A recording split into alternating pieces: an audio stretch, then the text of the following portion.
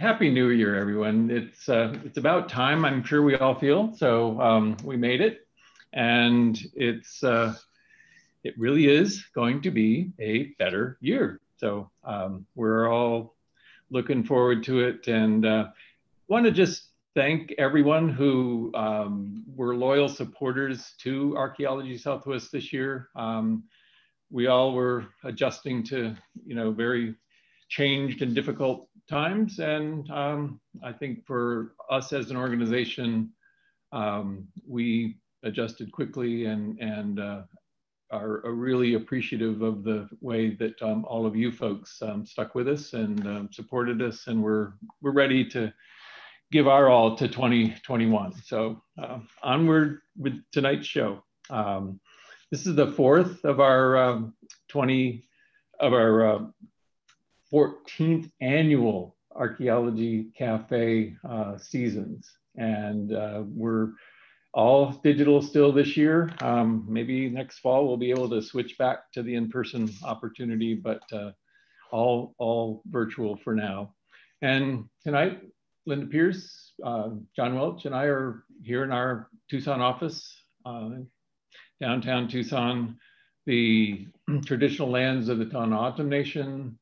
And tonight, every night that we have these cafes, try to remind people to think about the traditional lands of the native peoples that they live on and in. And it's particularly, I think, important tonight where we're going to be talking about efforts to protect lands that are the traditional lands of a diverse set of native peoples across the Southwest. So just a couple of quick logistics. Our deep thanks and gratitude to the Smith Living Trust, who are supporters of this program and allow us to offer it at no cost to all of our audience. So thank you, our dear Smith family, who've been long-term supporters. So John Welch, this landscape and site protection program that John leads is a really, really important element of Archaeology Southwest and our preservation archaeology program. And we're really happy to share it with you tonight. John joined us on February 12th of 2018. He has a PhD from the University of Arizona from way back in 1996, he's going to focus tonight on protected places, Archaeology Southwest's conservation properties, and their emerging roles in preservation archaeology. So I'll let John take it from here, and Linda and I will be back at the end. Linda will take your questions and see if she can stump John or otherwise. And we'll be back at the end to have a little bit of a talk about what's next. So John, it's all your show. Yes, indeed. Happy New Year and really just blessings all around. Wanted to start off with that and how fortunate I feel to have such great colleagues here at Archaeology Southwest and elsewhere. And so fortunate to have such a great audience of members and people interested in the conservation and preservation of Southwest archaeology in general. And just so fortunate to have this great work that is really ever since I was sort of discovered the idea of what it was and the satisfaction that comes from taking care of land and places important to people in the past and in the present and hopefully in the future. It's just been a great source of comfort and satisfaction to me throughout my career since I was the THBO and archaeologist for the White Mountain Apache tribe in the 90s and through much of the 2000s. So being able to continue that work here and in such good company and with such good colleagues and partners and supporters, including all of you, just is a wonderful thing. And, you know, the work I do here is directly related to the overall mission for Archaeology Southwest. And I really head up a good part, but by no means all, of the site protection element of the preservation archaeology mission of Archaeology Southwest. The mission for the cafes for this season really are to sort of pull back the curtain and see what's really going on behind the scenes at Archaeology Southwest, see what it is that we're doing, and at least as importantly, how we do it, and maybe even most importantly, why we do it in particular ways.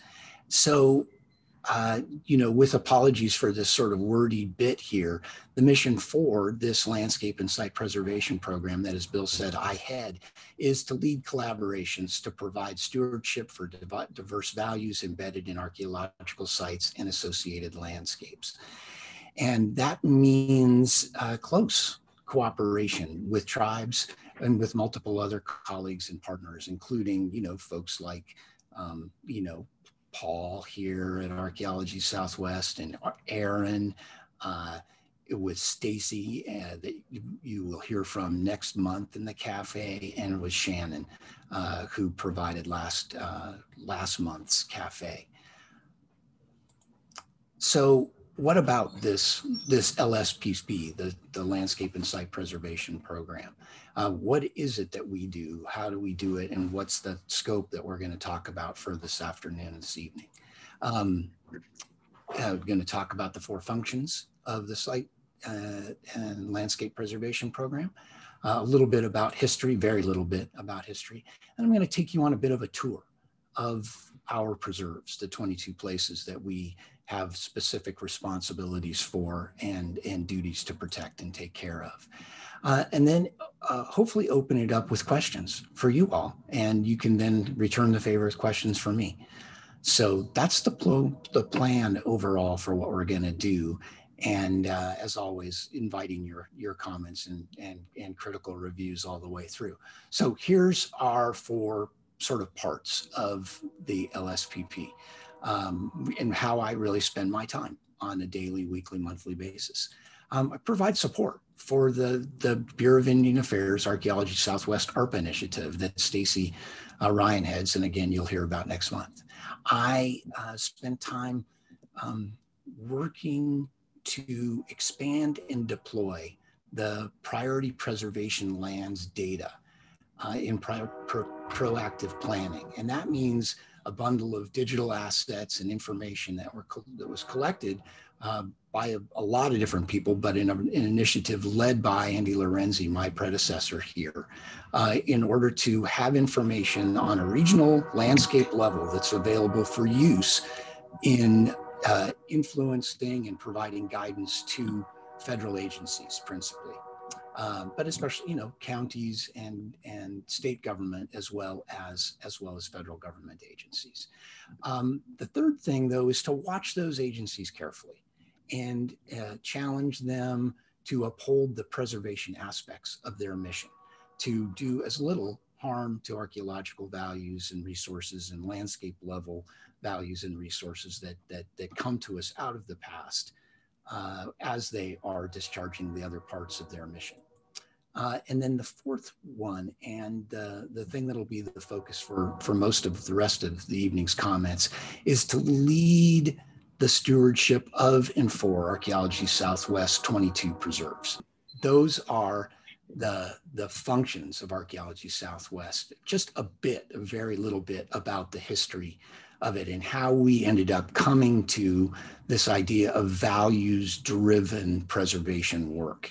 With the 6 values is one way of thinking about the values that we try to take care of in and through our landscape and site preservation program. So the first point about the history is that doing this in an extra governmental context has a long and multicultural history. Lots of other places and organizations have discovered the need to intervene where government fails and take over and do conservation work.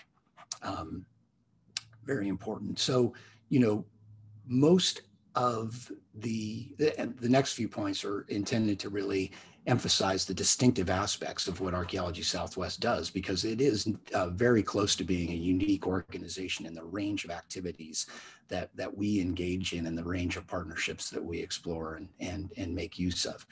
Most US-based organizations really focus on only one or two of these values. Archaeology Southwest, though, has evolved through the years and through guidance from Bill and participation and good work with Andy and Paul and Aaron and others, through the recognition that there's more than just research and scientific values embedded in archaeological sites, that they sit in landscapes, that these are connected to ecosystems, connected deeply into Native peoples' historical and cultural traditions, that they provide innumerable lessons that can be used in education and outreach, that these are assets for on economic levels, for tourism and other ways of branding places, and that they create deep and abiding and really important senses of place and regional awareness and belongingness and identity that are utterly invaluable. Archaeology Southwest is one of thousands of land trusts that exists in North America, north of Mexico. With millions and millions of acres, amount of land in private conservation now, much larger than the state of Washington. Archaeology Southwest, though, is just one of a few that is committed to minimizing research impacts on archaeological sites and landscapes and optimizing the diverse values while engaging with tribes to cultivate those values. So I'm asking you now to keep an eye out for these values and think about these goals and this idea of values-driven stewardship as we do a little tour of the properties, and asking you also to think about this theory that I have in the middle there, a proposal, if you want to call it that stewardship of these diverse values boosts prospects for serving diverse audiences and clienteles, for attracting diverse partners, and for achieving long-term preservation goals, that it makes good sense on practical levels as well as just on this theoretical level for us to do it this way, to look at all these different values and embrace them and seek to cultivate and preserve them. Okay, let's take this tour. Here we go. Obviously, Arizona and New Mexico. And our properties extend all the way from west of Gila Bend over here, up all the way to Santa Fe, which is slightly obscured by my Zoom window. So let's start off locally in Tucson, and kind of most simply with one of the smaller of our preserves. This includes both our conservation easements and the properties that we own in fee title ownership. And this is the little park at Vista del Rio. And so there's the sign that welcomes you to the park up there, and the way that the park looks for those of you who haven't had a chance to see it.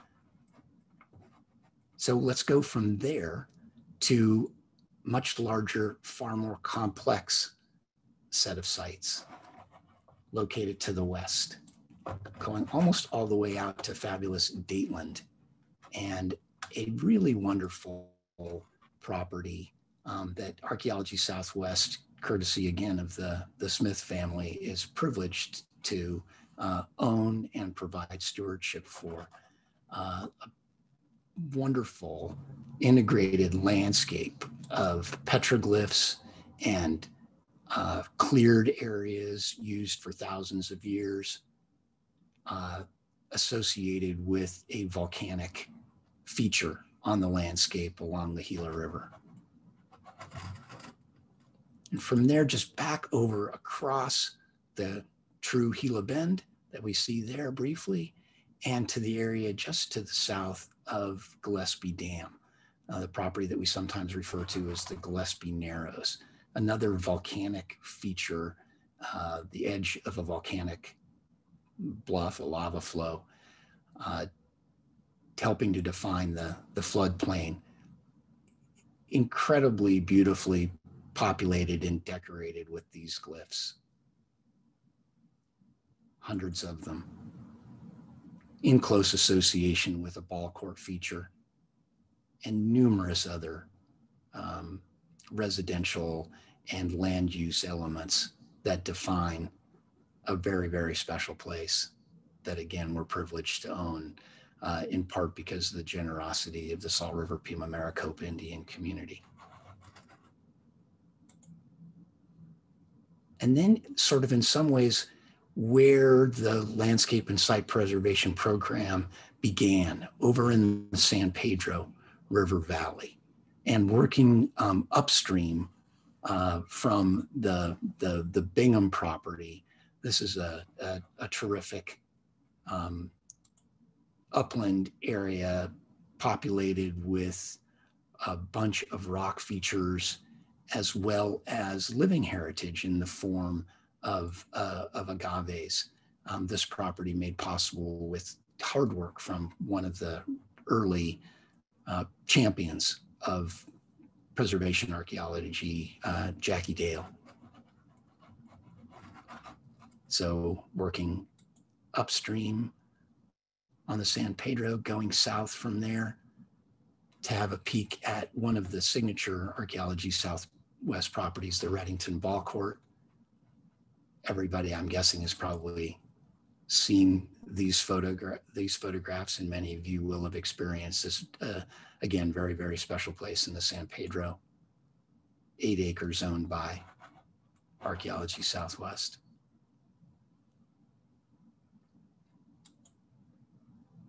So many details that make it possible to have acquired these places, and there's so much more that could be said about each one of them. Daniel Baker made possible this conservation easement. They're preserving part of a subipery site and another part of a rich landscape there just a little bit farther upstream.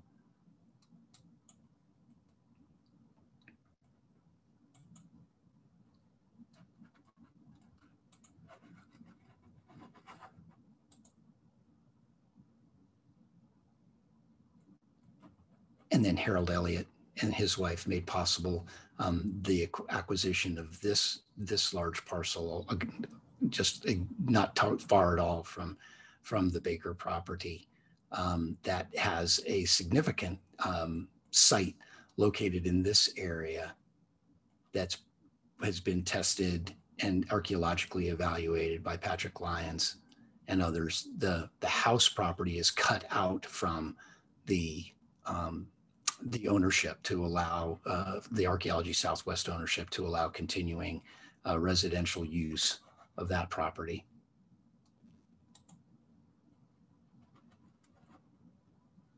And then in a certain sense, the sort of pinnacle of collaboration there, because this is a property at Baikatkan, the village of Sobaipuri village site, co-owned with excellent partners at the Cascabel Conservation Association.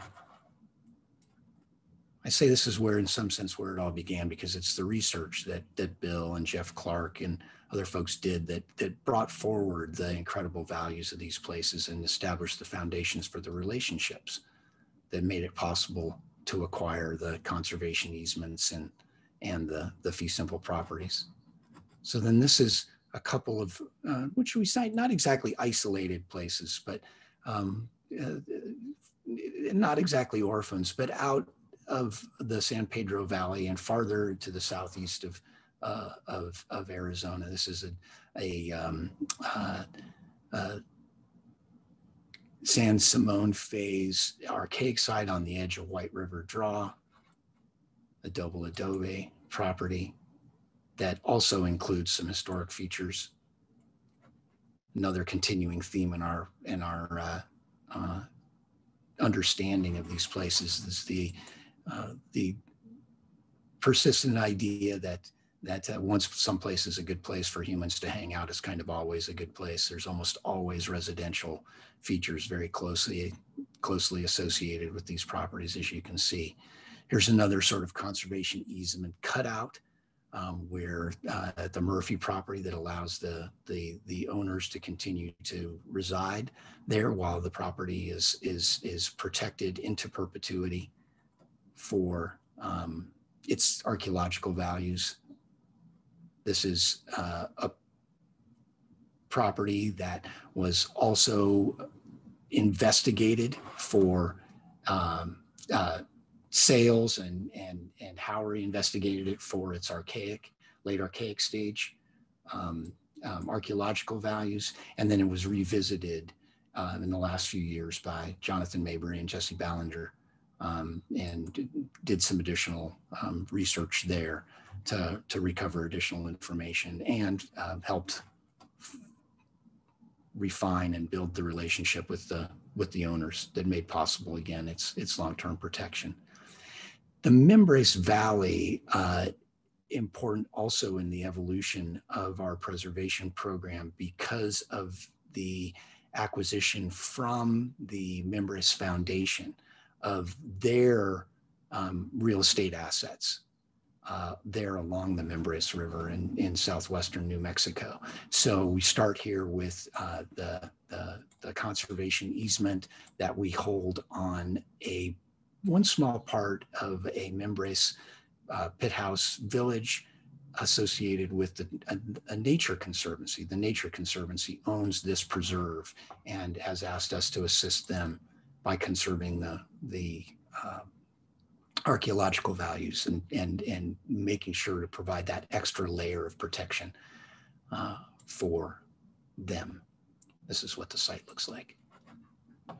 Beautiful part of the world, lovely little parcel. And then just down the road, not far from there, is a small Salado room block with great neighbors who keep an eye on the place for us and also help us sometime by removing some of the dead wood, and good for fire protection for our property and good for them for heating their homes at this time of year. That's what the place looks like.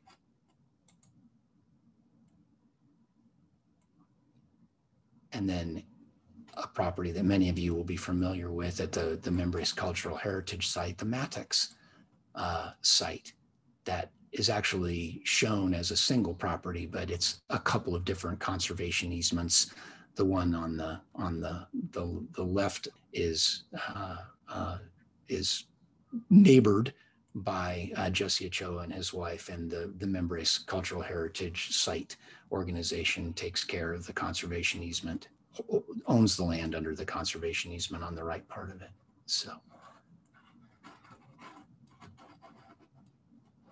it's well known to many folks who have been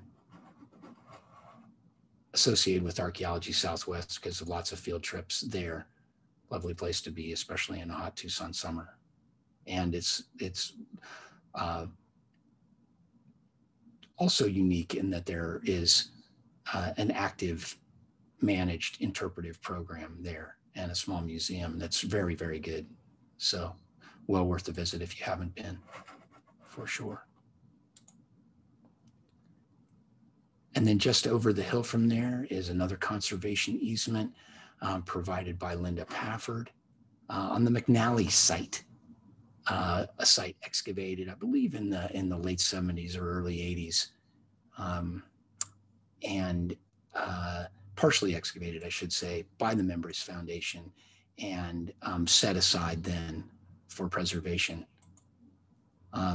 In contrast to and having this upland site, pit house site, also taken care of and protected as a complement to the river-based sites along the Mimbres River and some of its tributaries, including this one, the other property that we own in the neighborhood at the Wheaton Smith property. And so here it is along the Mimbres River tributary, beautifully set, and another place where the early occupants were succeeded by historic period ranchers who made use of the river cobbles lying around there in order to create their homestead as well. So continuing sense of importance of the place.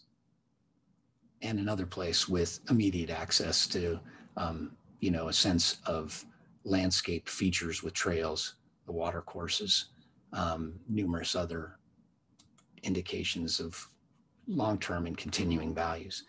And then another sort of small property, a conservation easement in the little village, the south part of the little village of La Cienega, very close to Santa Fe, with a conservation easement that we hold on property owned by the Archaeological Conservancy. Again, important to provide multiple layers of protection for these sites, and right adjacent to another very formidable and worthy of visiting petroglyph site, just across the creek there. That's what it looks like. Some artifacts there. Otherwise, it's really best described as just a pile of melting adobe features, and unfortunately has also had a couple of wildfires through it in recent years that have not helped its erosion problems. So we're continuing to monitor that fairly closely. And then from there, coming back ever so slightly to the east, just to round out the presentation of the two other sites that we hold up in the Rema area. This Spear 142 is about 150 room pueblo from the mid 1300s, familiar to many of you who have seen piles of masonry before and associated artifacts, but in a particularly beautiful area. And then just to the west in the area associated with Los Gigantes, the Davis Ranch property, 100 acres that protect the remnants of a post-Chacoan great house community there, provided in a partial donation and purchase from the Davis family. So that's our properties in a very quick and hopefully not too motion sickness inducing presentation, to give you a sense of the range of properties that are out there, the range of values associated with those properties, and the range of issues that we face in providing the long-term protection of the properties.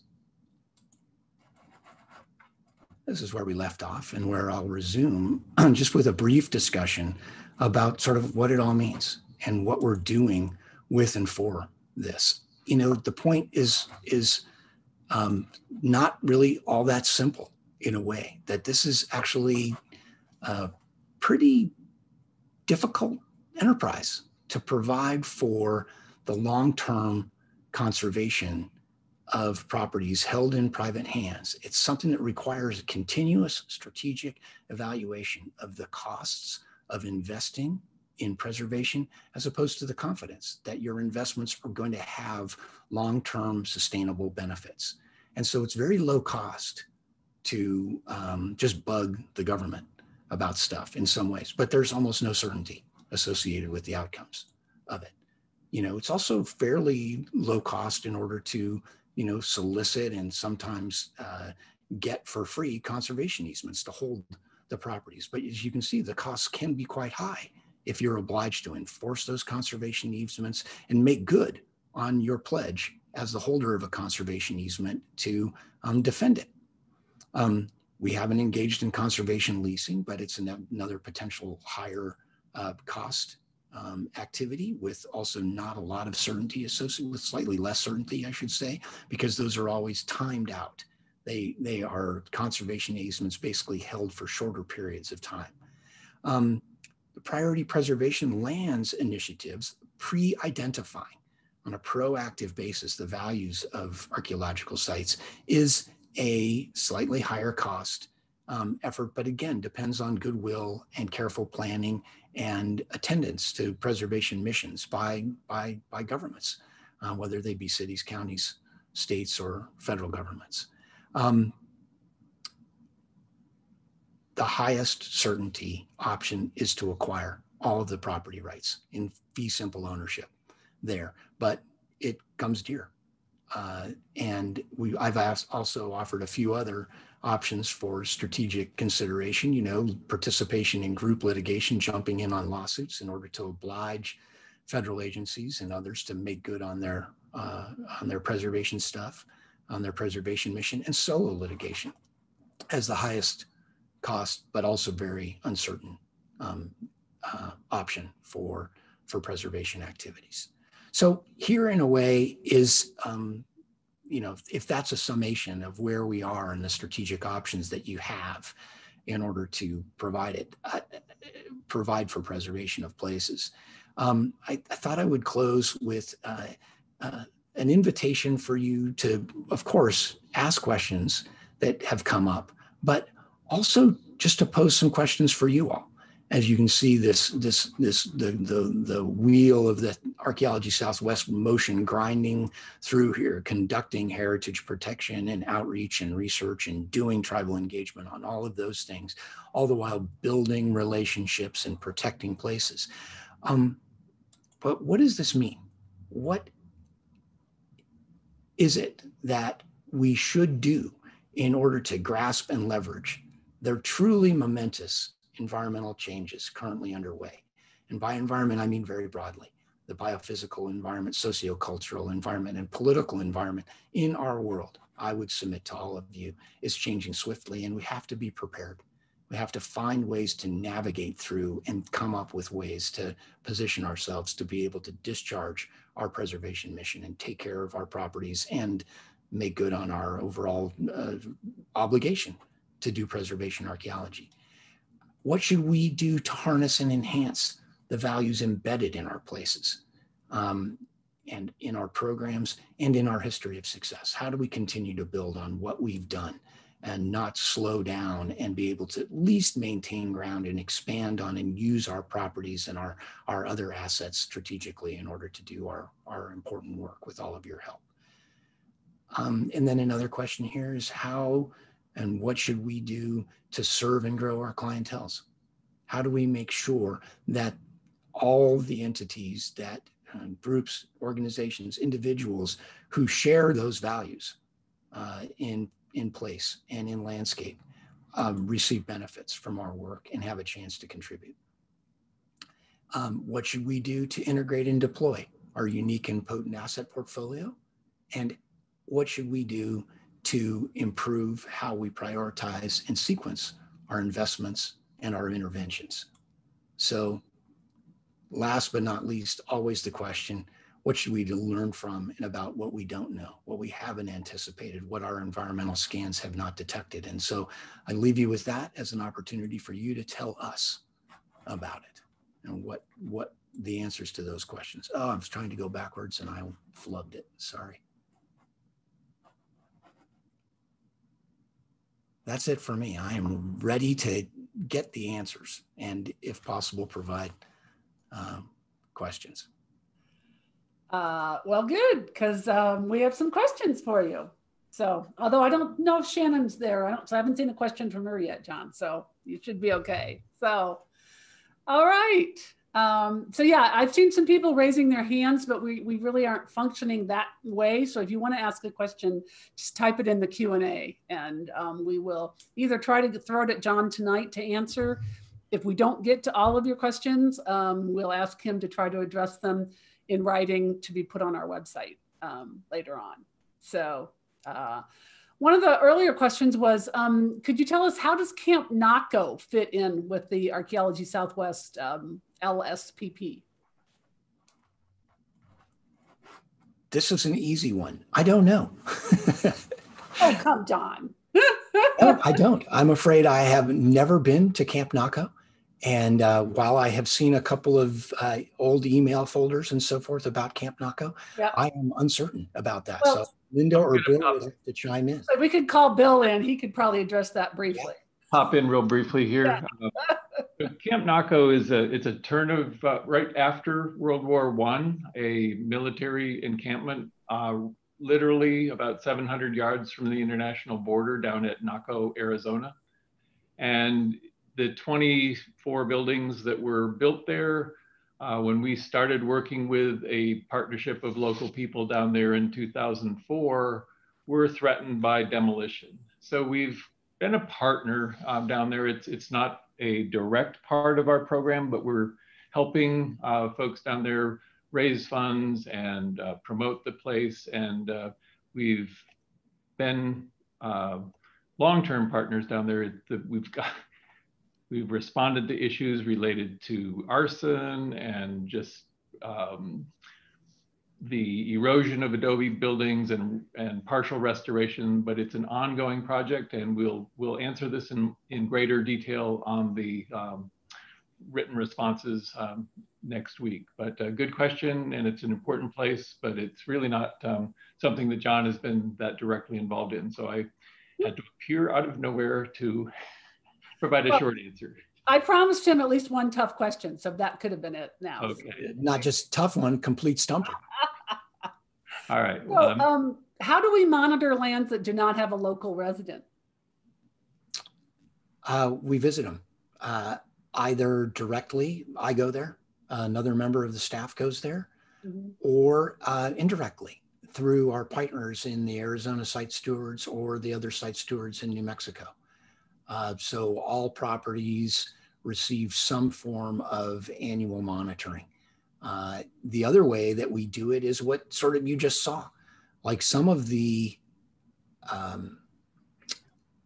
conservation easements can be monitored with Google Earth and to see whether or not there's any indications of plans for any changes going on. And so, you know, I sort of spin through them and see what's up with the places on a semi-regular basis, because these days, you know, the Google Earth satellite imagery changes up quite swiftly. Yeah. Speaking of conservation easements, for those of us who are not quite so deep into this world as perhaps you are, can you clarify just a little bit more about what we mean by fee simple and conservation easement? What is that in a practical term? Sure, and I apologize for this. And in fact, in many ways, the terminology is a little bit new to me. It's a complicated legal world out there because, you know, in U.S. law, Canadian law, Western law in general, it's all about property rights. And if we think about property rights and ownership as being kind of a bundle of sticks, one of the sticks, like, and you know, so you can think about it being mineral rights and surface rights and water rights, rights to access and use the property, rights to harvest off of the property.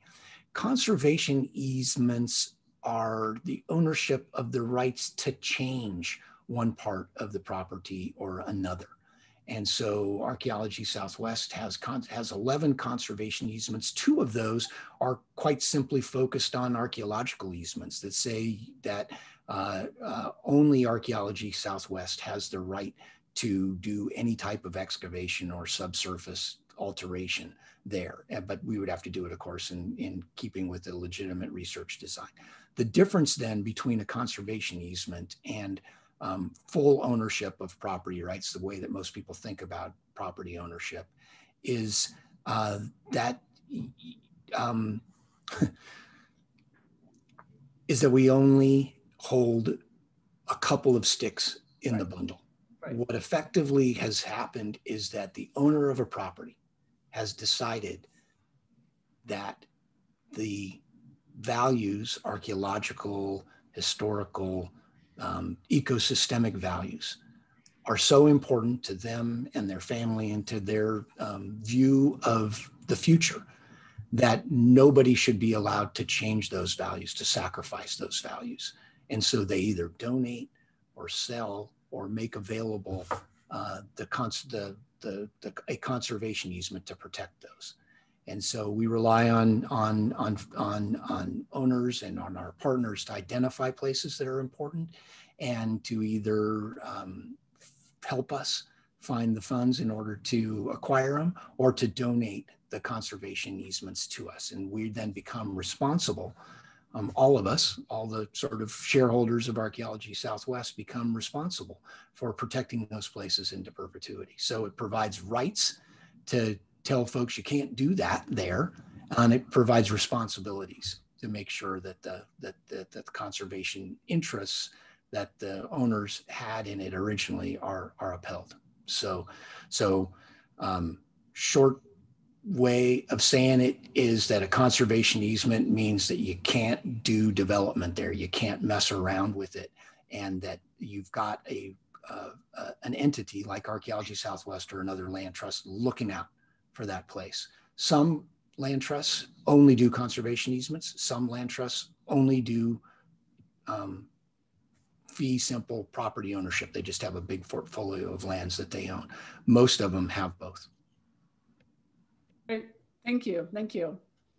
We had a question about would these lands be given back to the tribes that owned them, or was their traditional lands in the past at some point? And how do we work with the tribes in these areas? It would be something for discussion on an individual by individual property and tribal basis. Mm-hmm. One of the issues that comes up right away, at least in our brief experience so far, is that tribes have plenty of land and issues taking care of their own real estate. And so generally speaking, tribes like the idea of having perpetual protection of places of particular importance that are monitored and safeguarded by other entities. So that's not to say that it wouldn't be something worthy of consideration if a tribe wanted to repatriate, take that piece of land back into their traditional ownership. I think it would be a good conversation to have, but we haven't been approached, to my knowledge, along those lines. Excellent. So the key, as in any other relationship or engagement with tribes or in any other owner or partner, neighbor, all the rest of it, is communication and having good relationship and the open opportunities to talk about the future and how to harmonize that future with interests that involve long-term protection of places. Thank you. Thank you. There's a question, well, sort of following up with that, on that topic, is that what would you say is the most impactful interaction with a tribe with Archaeology Southwest? I think there's Kyle, it's from Kyle Woodson. He's asking what you would think might be one of the most impactful interaction with the tribe in relation to these property acquisitions. Do you have a? Oh my gosh, it's a really good question because there's so many. Like receiving information directly inherited from posterity about the value of a particular place, in my estimation, is an incredible multiplier of the importance and significance and value of a piece of property. To know what information has been handed down for generations about a place or a landscape is really what we're all about. So that's probably the single most impactful one. And it certainly happened up and down the San Pedro River corridor. And we look forward to any opportunity to make that happen elsewhere. I think the other super impactful form of interaction with tribes is to harness tribal values, family values, cultural values, social values that are deeply linked with place in the management of that place, to make decisions about what to do with properties and how to take care of them on the basis not of Western and scientific and archaeological values, but on the basis of locally developed, connected up with individual landscape values. Call them indigenous management models or traditional knowledge, whatever it is. That is another example of very, very important and impactful interactions. Great, great. There have been a couple questions sort of, can any of these places be visited? And sort of related to that, there's one viewer who's thrown out an idea about, is it possible to have, as he describes it, a loose version of a scenic byway drive-by tour of some of these archaeology, of some of our sites, or tours, similar, so, a few people could go. Anyway, so are any things visible, or are there any plans like that in the works? The Membrace Cultural Heritage Site, the Maddox site, can be visited and should be visited because it's such a great place. The other properties, I would ask us to go back to that cost of intervention as opposed to confidence of it contributing to the long-term preservation of a place. And, spin the question back around and say, how do we manage and sort of conceptualize the idea of enabling visitation to these sites, personal visitation, with the foreknowledge that we've already shared, that we don't have a continuing presence, that, even Google search, Google satellite imagery isn't updated daily. We can't keep track of what changes might be going on at the properties without having either neighbors letting us know, which happens sometimes, or going and visiting, either by site stewards indirectly or by staff members stopping in. And so it's tricky, I guess, is the bottom line. And there's another question in that we would only do this in consultation with our tribal colleagues, the representatives of tribes with cultural affinities with places, to make sure that it was acceptable from their point of view and wasn't going to, what should we say, degrade any further the values of the places. So, once you have all these multiple values in play, then it becomes pretty complicated to figure out just what to do, what kind of sign to put up, what kind of visitation to allow, what type of change of any sort is admissible and is consistent with the preservation archaeology mission. Yeah. Have there been any situations where we've actually faced opposition to acquiring or maintaining any of these easements? Have there been adversaries to any of the work that we've done? That would be another question, Linda, that you or Bill would have to answer. I would say not that I know of, but if Bill, you're welcome to chime in if that's short-sighted. But my sense is that the properties are mostly fairly small, and it's mostly been non-controversial to do that. And you're right, John, that we to date have not had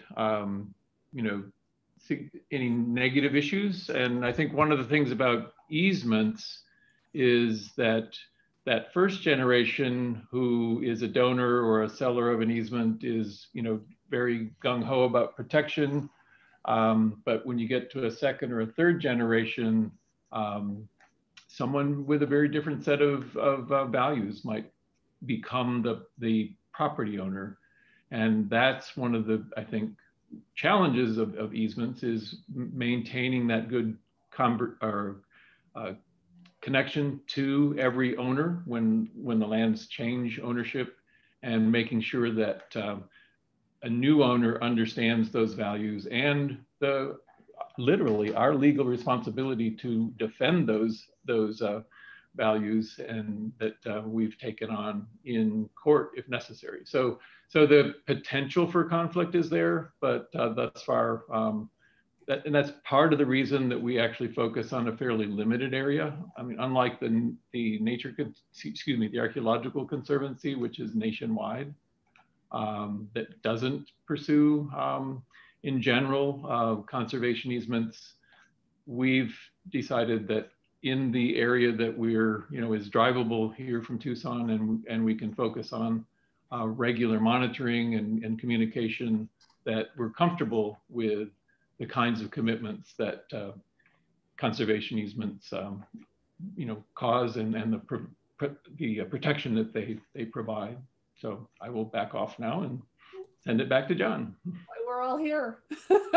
Thanks, Bill. Well, could you maybe address just briefly if are there any plans to excavate or survey the properties, or have we been doing any of that work? And sort of as an aside to that, there was a question or a suggestion about, do we ever inventory and protect the native and the cultural plants that are on these lands, or have we considered any of that piece as well?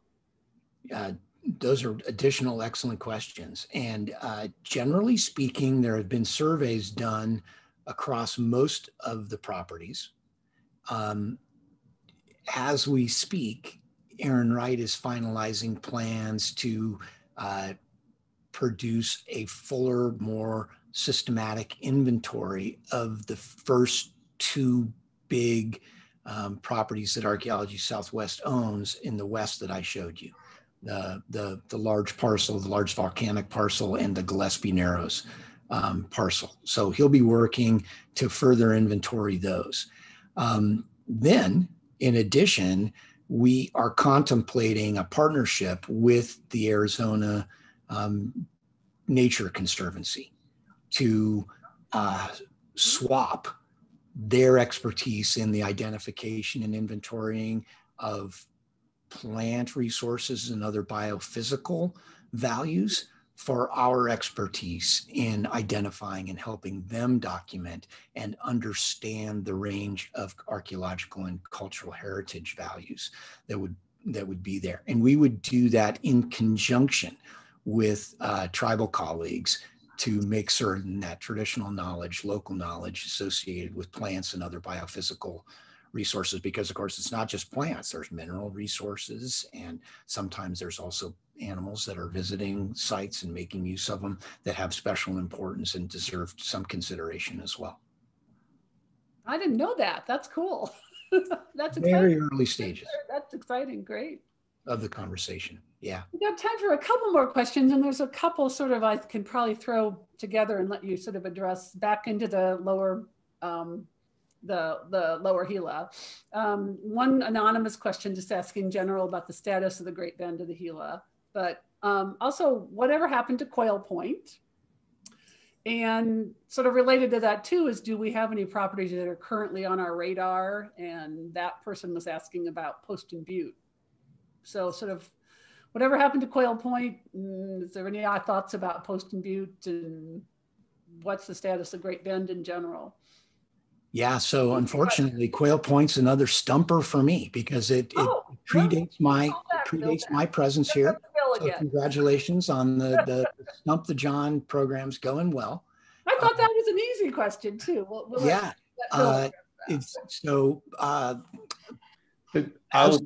go ahead, Bill. Go ahead.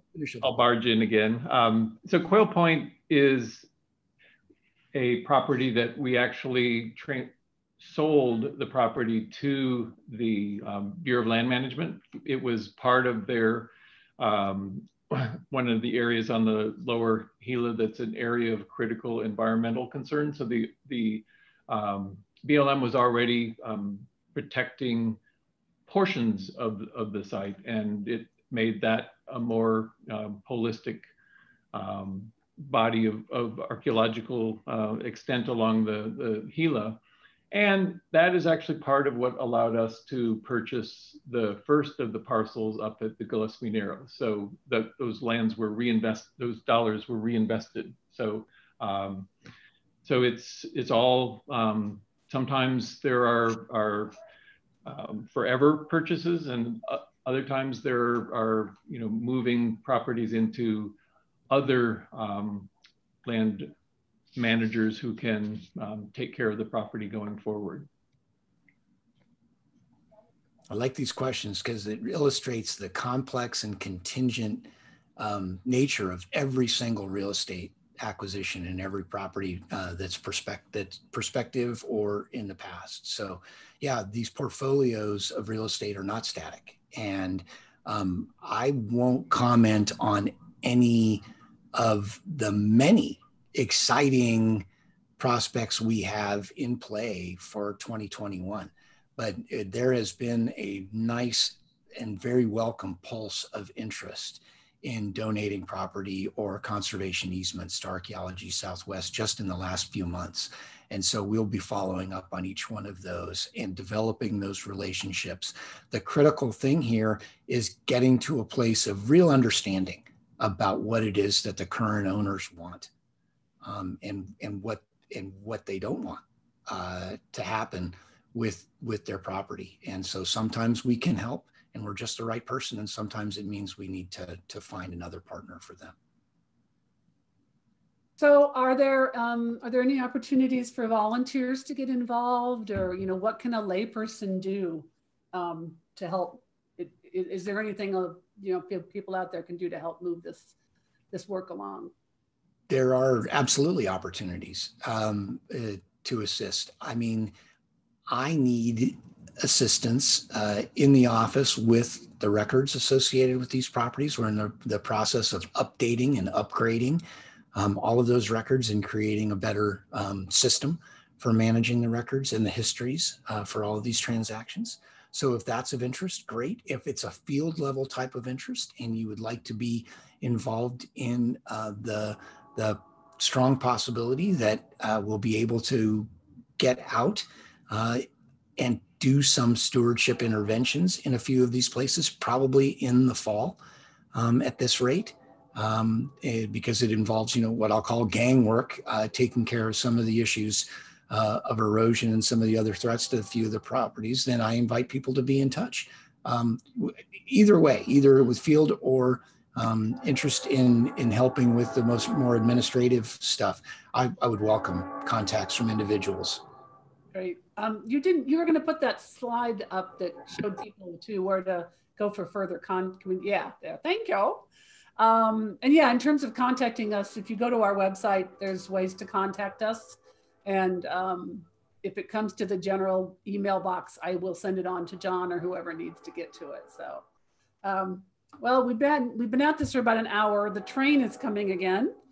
We've had some comments about our train. Yes, we are half a block away from the train that comes through town every 20 to 40 minutes. So, but we've answered most of the questions, and we'll send the rest of the questions to John to do some more thoughtful answers that we can put on the website here with the extended content. And we'll let everybody know who's been attending when that material is up and when the follow-up material is up. So unless, John, you have any final words, I'll call Bill back.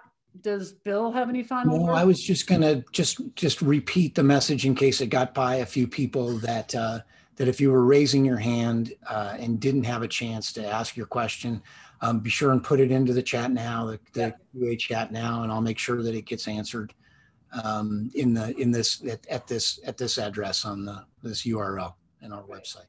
So. Yeah. Bill, did you want to come back and one more time say goodbye to all? Would be happy to.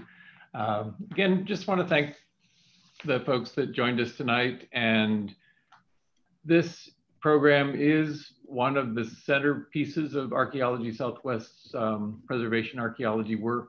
And we are striving to expand it. And I saw that one of the questions that we didn't address directly was the status of the Great Bend of the Gila. And we are revving up for a, as large a scale campaign to invest in the Great Bend of the Gila effort over the course of the next 2 years. Tomorrow morning, if you're part of our Southwest Archaeology Today subscription, there's a link to the notice that we have the new arrival of our Weiss fellow, Skylar Begay, who just started yesterday. And we're planning to work with Skylar in a much larger team to invest in promoting the Great Bend of the Gila National Conservation Area. So lots more coming on that. And another aspect of preservation archaeology is the work that we do as a cooperative agreement with the Bureau of Indian Affairs.